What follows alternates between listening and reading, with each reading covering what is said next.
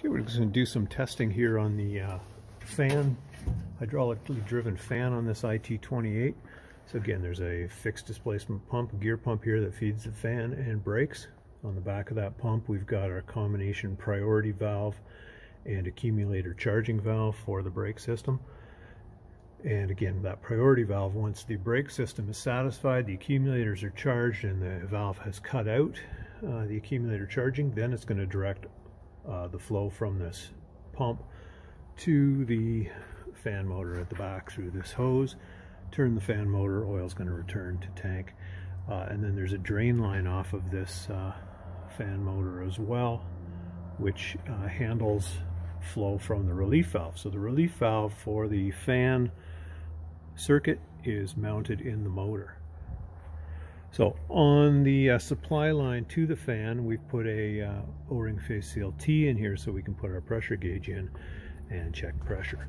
And again, there's a module in the book, specs, systems operation, testing and adjusting for the brakes and fan. So when I go in here, we're going to look at what they tell us to do for checking the fan. We'll do the fan speed and pressure test, or at least we'll discuss the speed part of it. And then we'll look at the operation as well. So they're showing the system here. They've got the brake pump up here at 1. 3, they've got the priority valve. And then at 2, they've got the unloader for the cut in and cut out. And then number 8 is the accumulator charging valve itself, which is going to charge up our brake accumulators 9 and 10.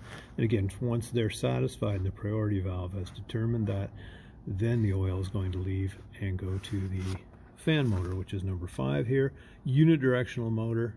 They don't do anything fancy on this machine like reversing the fan or anything like that, this generation of loader. And then there's the relief again at the motor. And then there's an overrun check valve. So when we shut the engine off and this fan and brake pump quits sending oil to the fan motor, the inertia of the fan is going to want to keep it turning. So we're going to have this check valve that is going to regenerate some oil around in a circle and just keep the fan from trying to stop, or cavitating from not getting any oil sent anymore from the pump. And then the oil returning from the fan motor runs through our hydraulic oil cooler. So we've got this line coming out of the fan motor, and that runs up to our oil cooler.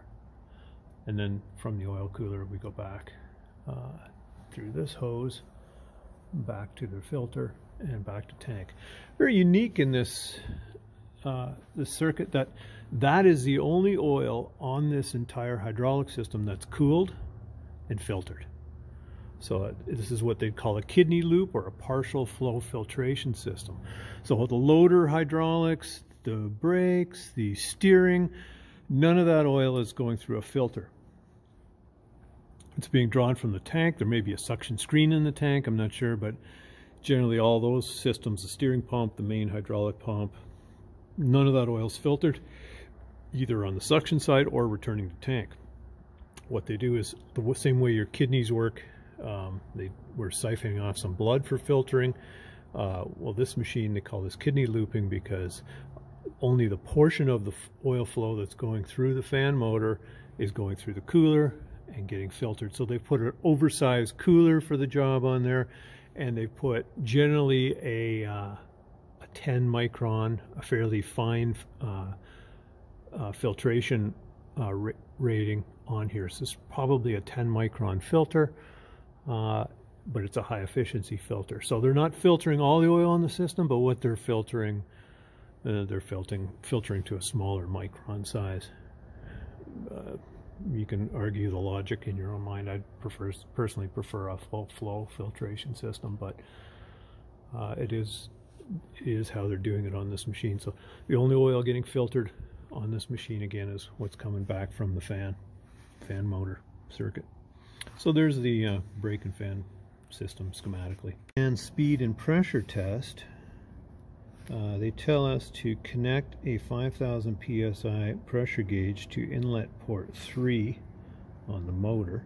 So we've done that here. It's a more convenient location.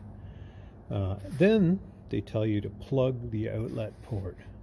So what they're telling you to do is plug the outlet port of the fan motor, start the engine up. That'll force all the oil over the relief valve. And as mentioned, there's a return hose coming from the relief valve, which runs back into the clean side of the filter, right back into the tank.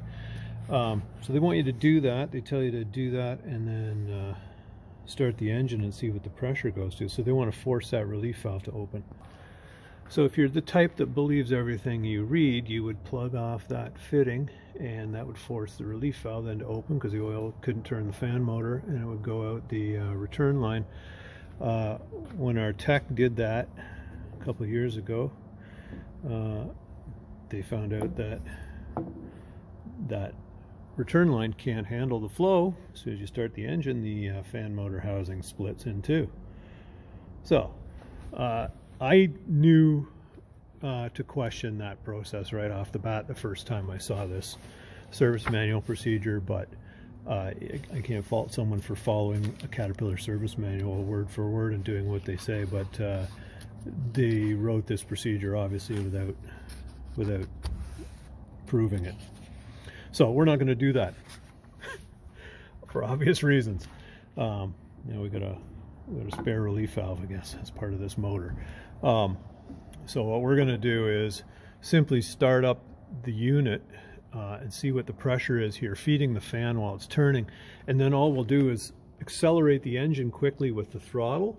And when we accelerate the engine, knowing that gear pump's going to accelerate with the engine, I know the fan's not going to be able to pick up speed immediately, so we're probably going to open the relief valve every time we step on the throttle or floor the engine. So we'll do it that way, and we'll see what the pressure peaks out at, and that'll basically tell us what our relief valve is set at the motor. So there's the pressure at idle.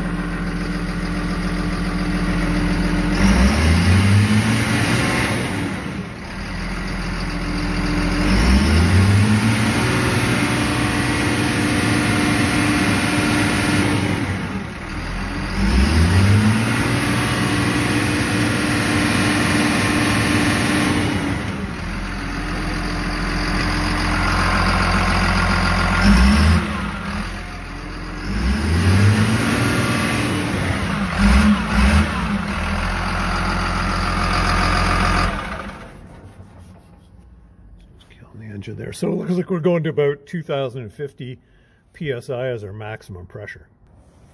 And our spec for that relief, 2030 plus or minus 25. So we're bang on. So didn't need to block off the return out of the motor at all. You just rev the engine up, you're going to see your maximum pressure. So that's what that is. So this fan system with its fixed displacement pump, fixed displacement motor, is really a very basic open circuit hydrostatic system. The reason for driving this fan hydraulically is not as sophisticated as it was on our G976 grader. We don't have a variable fan speed irrespective of RPM. The only way, basically this is just a hydraulic fan belt. As you rev the engine up, the fan pump turns faster, therefore the fan motor turns faster, therefore the fan turns faster. So, you know, the question might be, why not just have a fan belt? And the answer to that is emissions. You know, a modern machine like this, every modern wheel loader, the engine is basically sealed in one compartment. We don't have ambient air traveling across the engine block, so they can regulate the temperature of the engine block and cylinder head better for emissions reasons. So even this machine's older, it doesn't have any very sophisticated emissions. It still has some forethought into that. And then with that, generally on a loader, you'll see a big exhaust pipe. That's not to make it look cool specifically. That's to create a Venturi effect by having a small pipe inside a larger pipe and draw a specified amount of air over the engine based on exhaust flow, rather than have the wind from a fan blowing across the engine. So a modern wheel loader, the fan is sealed in one box, as it is on the grader as well. And you know, then we've got our hydraulic tank and cooling package here, where airflow moves this way out the side vents, and then our engine is basically somewhat sealed from that airflow. Later versions of a wheel loader like this may have a reversing fan option, may have a variable pump where, like their grader, where they're going to change the speed of the fan with a swash plate in a axial piston pump or something. But this one is not that sophisticated. This again is just fixed displacement pump, fixed displacement motor, and RPM of the engine determines the pump flow, determines the motor speed.